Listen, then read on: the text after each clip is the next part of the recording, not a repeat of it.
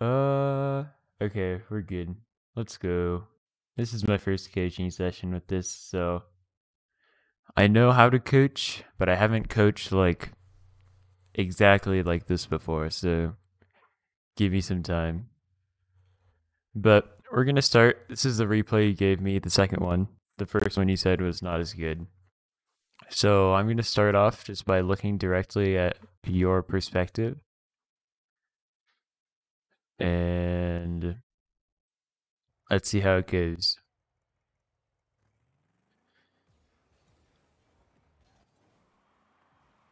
Uh, while I'm watching this, a little bit about myself as a player. Ooh, a little bit about myself as a player is that I peaked at 1660 MMR, which is nowadays Grand Champion 2. And I've played and won a few different Rocket League championships.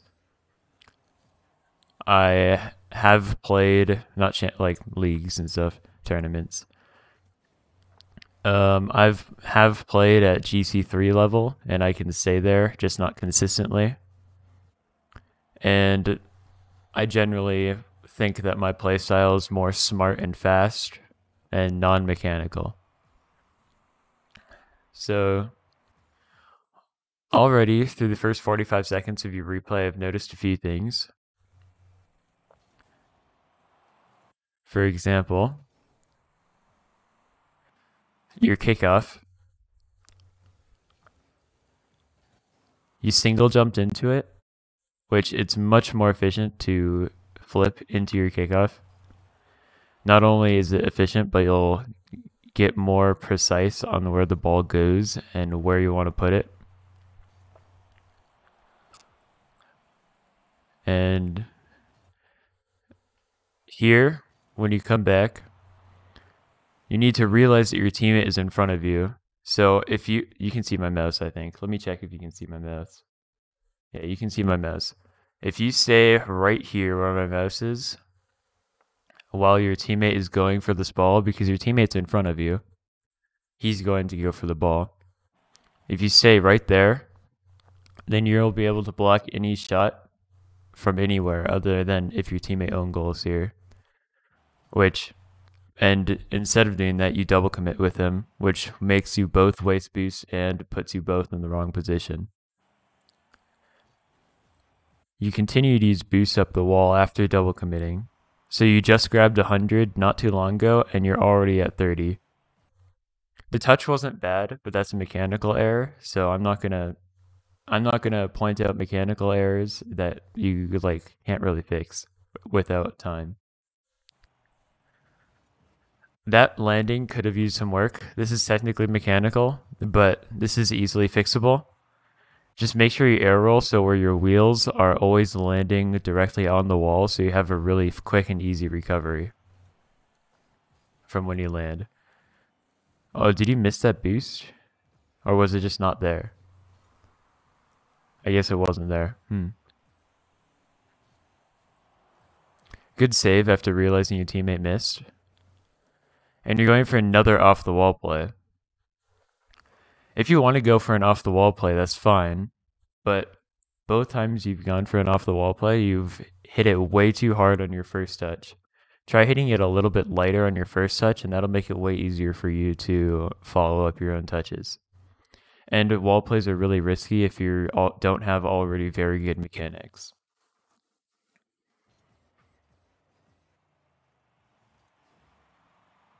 Yeah, both times they basically just asked, both times your wall plays have worked as a pass to the other team, and you've wasted all your boosts by using it. Here you go way too far back. I don't know if it's for a boost or whatever, but if you just stay in like around this circle here in the middle of the field and grab all the small boost pads around there, then you'll have plenty of boost for any attack and stay in the play. So a touch like that, you could follow up and try and score. But because you're too far back, you gave your opponents a lot of time, but they didn't use their time, so that's lucky for you. But if you're in a higher level lobby, then they would have really been able to clear it easily and probably gotten a counterattack that would have ended up in a goal. Oh, here you have 50 boost, so there's really no reason to use boost to get the big pad. There's a small pad here, here, here, here. There's a bunch of small pads, you know? So if you go around grabbing those and not boosting to the big pad, that'll put you in a better position for your teammate's eventual center, which he missed, so yeah. And then, but after your teammate missed the center, you jumped really early. You could have just kept driving towards the ball before jumping, and that would make your aerial, for one, more powerful, and you would use less boost and also more controlled.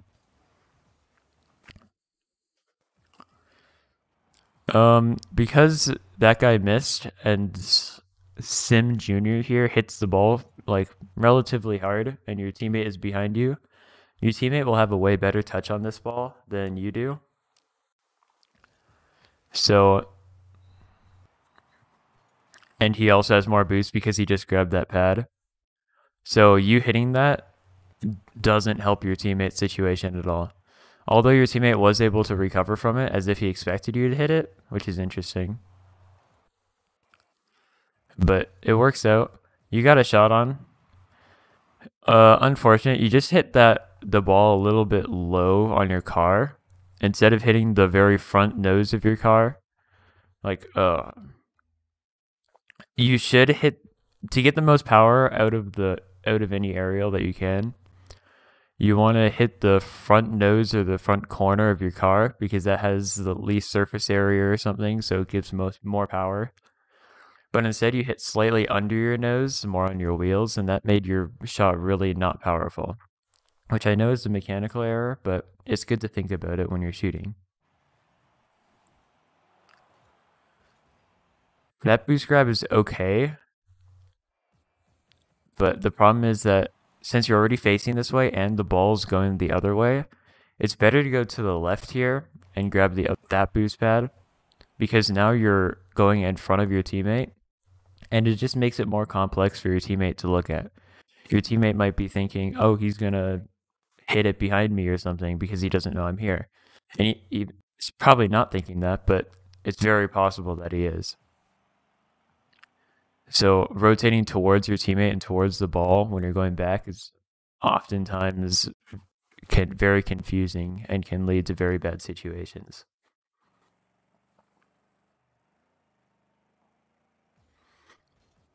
That was good midfield positioning. Right here, this is good. But as soon as your teammate missed, you need to cheat up a little bit because you know that they're going to have a free touch on the ball. But you waited a little bit for their first touch, and then they have full control when you challenge. And that's what led to the goal. It's not your teammate's fault for missing. Well, it partially is. But you could have easily fixed the mistake. Or actually, your teammate didn't miss. It was just a bad touch. But as soon as you see that they're going to have a free touch, you want to cheat up and then make sure you block all angles.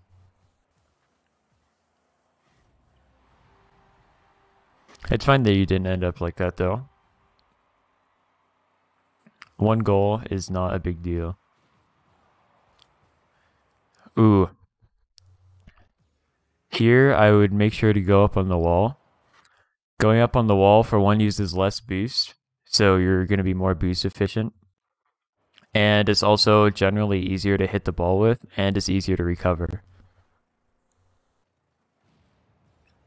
Teammate got demoed again. That's kind of funny. Oh, that was a good shot. Let's see. Yeah, the opponent just didn't know what to do, and you took advantage. That was good. Also a good angle.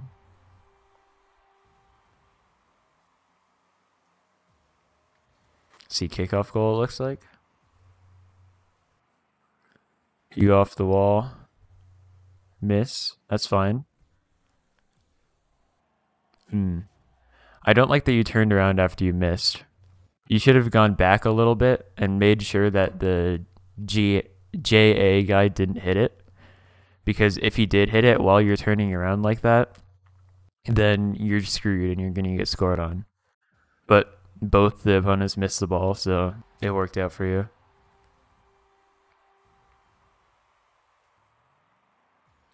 And by the way, at the end of this video, I'm going to be saying like general things you should work on first. I'm just mentioning every single mistake you make now, which this will be overwhelming, I know.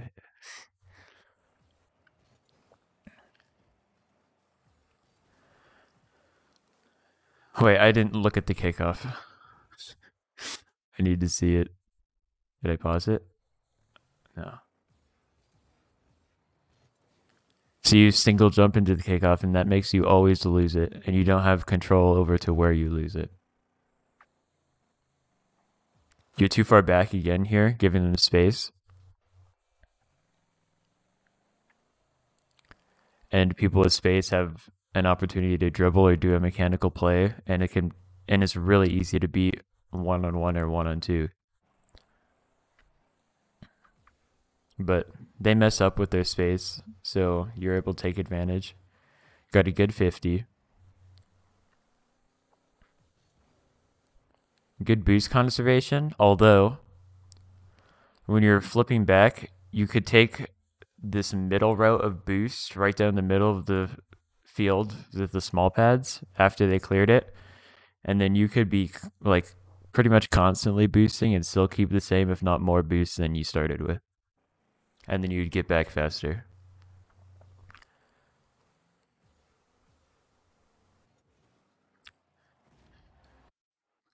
There's a few things that you did here. First off, you turned around more in the middle of the net, so if he shot it behind you, then there was no way you could save it. And secondly, you positioned your car, if you know soccer terms, or in Europeans it would be football terms, then you positioned your car not goal side. You need your car to be in between the ball and the goal if you're going for a 50 or a dribble. That way, if they do like surprise you with a challenge or something, then it won't go towards your goal, most likely. But because you position yourself between the wall and the goal, between the ball and the wall, then when they challenge, it just goes directly in net.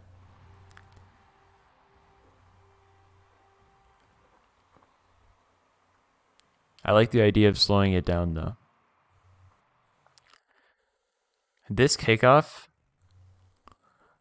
I would say defending in a position in a kickoff like this is never a good idea unless you are up by like 1 with 1 second left or something. But because you decided to defend so early here, it gives the other team a chance to do whatever they want. And they bumped each other, which is lucky, but if they didn't do that, then it would have been free. So there's two options for kickoff. You either want to cheat and go up to the ball like Sim Jr. did, or you want to go for the big pad on either one of the sides, either one of the corners. You're not flipping into this boost here. Small detail, but if you flip into that big boost, then you'll get there faster.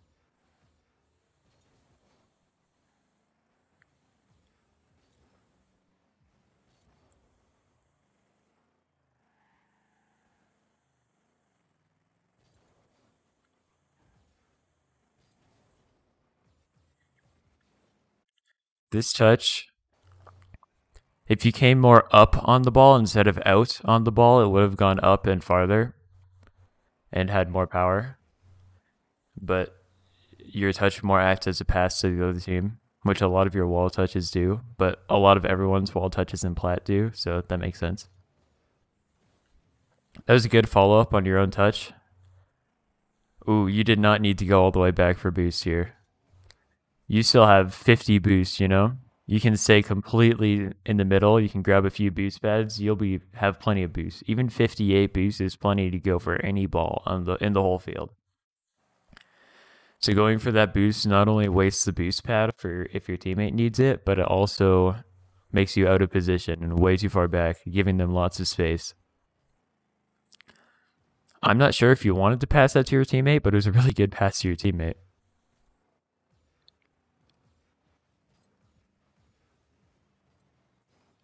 Again, your wall touches just always go straight to the other team because they're not powerful enough.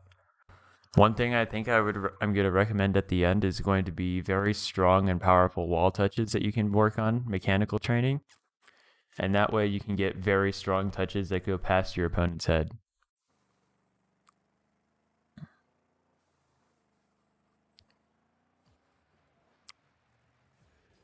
Again, you're giving your opponent space to make a setup touch and then get a good what they want, like follow up, which it works here because you got a good 50, but it doesn't always work.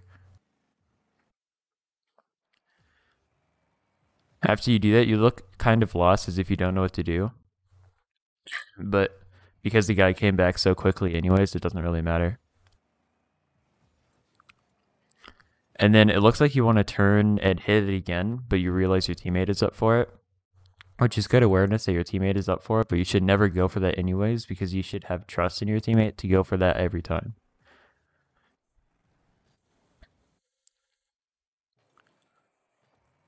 So you just weren't ready for this touch after your teammate messed up. This catch from you was a good idea. You just mechanically messed up, I think. So that was a goal because of a mechanical mistake. And again, make sure that your car is in between the ball and the goal, not the wall and the ball.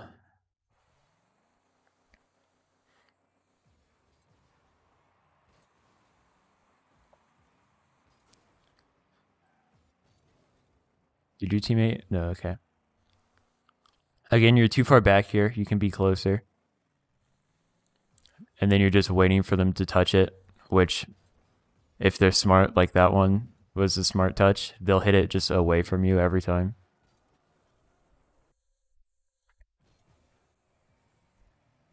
And again, your touches just aren't quite as powerful as they could be, especially off the wall. They always end up as passes. So definitely just working in free play and trying to hit the ball as hard as possible is a good idea.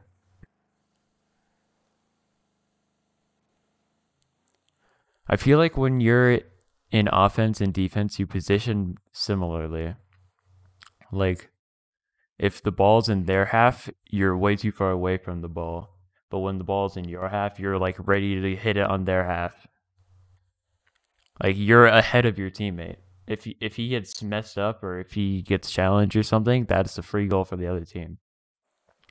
Like, I get you want to pass, but for one, you're in Plat, no one's going to pass you. And for two, it's very difficult to get a pass from that position that he was in.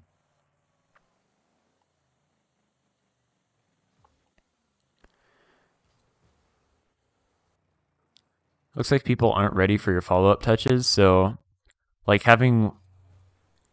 doing plays like this where you hit it once in the air and then follow it up seems to be really good for beating out one person in Plat. So if you could do that more, that would be probably good. Like, not overwhelmingly more, but a few times. Oh, you saved it. That recovery was really bad. Let's see, how did you end up here? I don't know why you turtled, but make sure your wheels land on the ground. Air roll so your wheels land on the ground every time. And then things like that won't happen. It was a good defensive play from your teammate.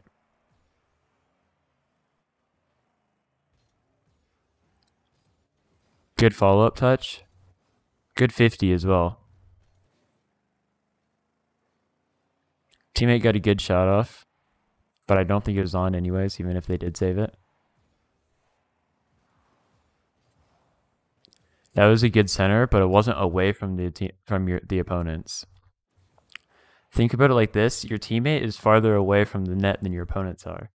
So you want to hit when you center the ball, especially off the wall, you want to hit it away from the net more than towards your teammate, if that makes sense. Not behind your teammate, because then that's a free net for them, but it's a good balance. Because when you hit it in front of the net like that, it just goes straight to the opponent rather than towards your teammate. And that's that. Yep. Okay, I think there's 3 things that you need to work on most. 2 things in training and 1 thing in game. In training, I want you to work in mostly free play, 1 to warm up and just work in general on improving mechanics. And in free play, I instead of like going for shots every time, I think the best thing to do in free play is to just hit the ball as hard as you can. Like, you just go around the field like this and hit the ball. And you go to... Oh, I messed up. I'm not warmed up.